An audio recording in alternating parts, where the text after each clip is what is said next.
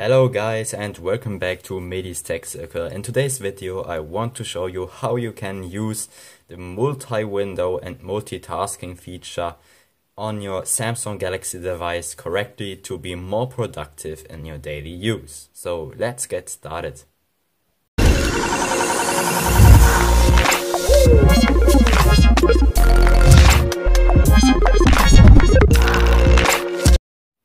So let's dive in. So you may have noticed that you have on your Galaxy device, so if it could be the Galaxy S6, S7 Edge, S7, S8, S8 Plus, Note 8 and the S9 and S9 Plus.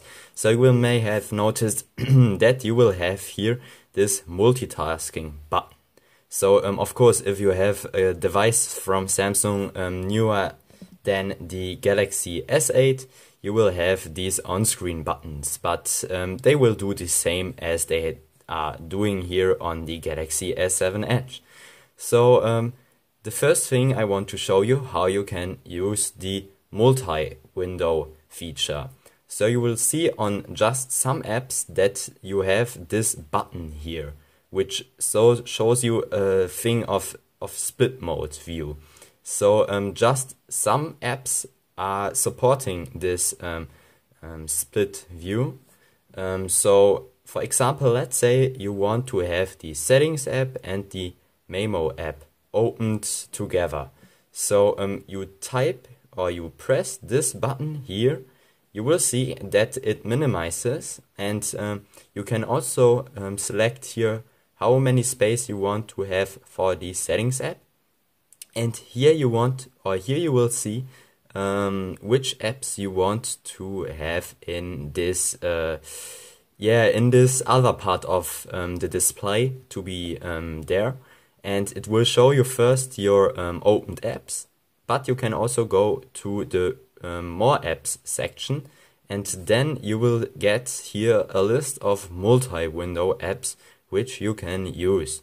So let's say don't want to have Memo, but we want to have, let's say, the calculator. So here you can see that the calculator opened up in the other part of the window. You can see which window is active by looking here at the bar, and there where the this bluish bar is, it says which of both applications are active. So when I touch here on the top, you will see that the line shows to this part of the display, and then here in the calculator it changes back. So here you can rearrange the size of the window. So maybe you want to have more of the app here in the top than on the app on the bottom, so you can change it. And so you can here drag it. That's really easy and intuitive. But here you will see that there is a little bar, and if you tap this here, you can change the arrangement. So if you want to have the calculator to be on the top, you can do this here, and to have the settings on the bottom. But if you tap again, you will see that we have other settings. So let's say we want to have the calculator app in a small window which you can drag around. So first you will have to make sure that the calculator app is activated. So you will see this again by this bluish line here. And then we tap again on this bar, and then you will tap on this icon here. So when I tap here, you will see that we have a small window, a small pop-up window here. You can now also change the size of it. So by holding here the corner, you can make it smaller, thinner, and you can make or do it, and you can drag and drop it everywhere you want. So like a window on your Windows PC. So this is really useful maybe if you want to watch a YouTube video. So this also works with YouTube, and you want to check what is going on Twitter. So yeah, that's nice. So we go back now to an app like Twitter. And now I want to show you how you can do this by doing this with a gesture. So just to go here from the corner to the other side of your display, how you can do this. So I want to show you. So you can go to the settings, then you go to advanced features, you go to multi-window, and here you want to get two options. So first one, which is also shown here on the picture, is the pop-up view gesture. So you can enable or disable it, and the split screen view action. So the pop-up view gesture is this what I showed you with the Twitter app, where you can just swiping down diagonally from the other corner to the bottom corner.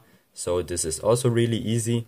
And the other option here, the split screen view action, is basically if you are in Twitter and you hold down or hold the multi-window button. So if you hold it down, you will get the split screen view. I don't know why it isn't working now.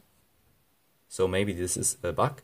So let's open the Twitter app again, and now holding it down should normally, yes, okay, now it is here.